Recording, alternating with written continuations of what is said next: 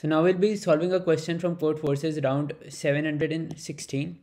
The name of the question is and 0 sum b. It was the b question of the contest. In the question we are given two integers n and k, and we are given three conditions, and we need to find an array, or we need to find the count of total number of arrays of length n which follow the given three conditions. The conditions for the array are that all of its element are between 0 and 2 to the power k minus 1. The bitwise AND of all its elements is equals to 0, and the sum of its elements is as large as possible. So these are the given examples, and from the example it is not very clear, so I'll try to explain you. So let say even be the first number of an array, and let this be the binary representation of the number. Similarly, b1 is b, b, b, b, and b. This is the binary representation of b, and c1 is c, c, c, c. So for this, the length of array, let it be 3, and let k be equals to 5. For k equals to 5, the range of the numbers is from 0 to 2 to power k minus 1.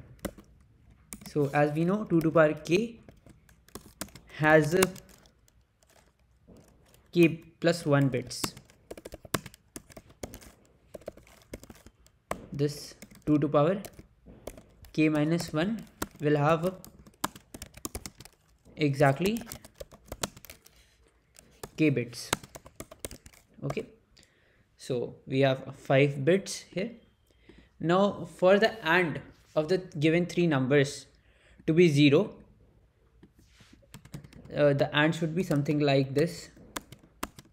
Okay, so for such a condition, at least one bit in the given column should be 0, any one bit. Similarly, any one bit in this one should be 0, and in each column any one bit should be 0.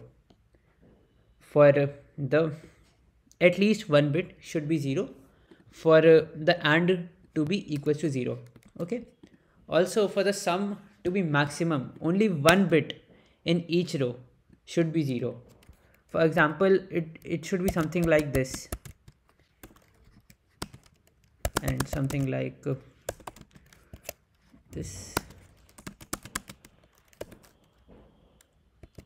You can have something like this. So in this case, the sum will be maximum, and the bitwise AND of the given three numbers will be 0. So we need to find the pattern in this form. Okay, so it is very simple that we need to take one element in each column to be 0. So we have something like 3c1, selecting 1 0. Okay, for each row. So we have k rows, k columns. Okay, for each column we will have 3c1 possibilities. So total number of possibilities is 3c1 multiplied k times. So this is something like 3 to power k. So in general our answer will be n to power k. Okay, since n to power k can be large, we need to print it in modulo field of 10 to power 9 plus 7. Okay, so we just need to find this. So we'll take the inputs.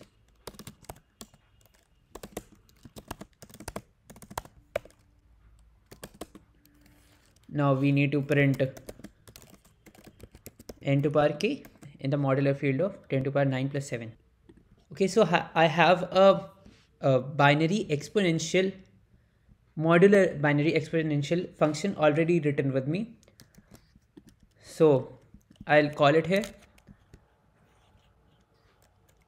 So the number is n mod and the power is k. Okay, I have defined mod 1 with the 10 to the power 9 plus 7.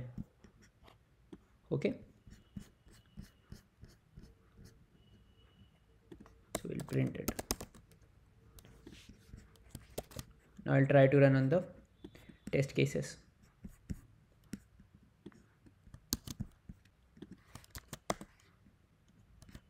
Okay, I've forgotten to take the test cases, so I'll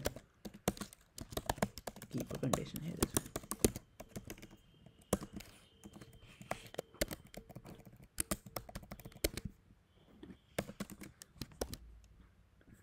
Now it should work fine.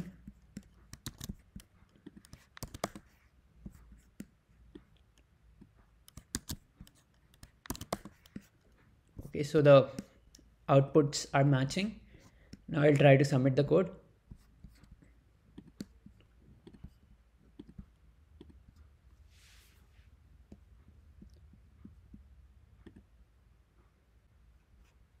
Okay, so the code is accepted.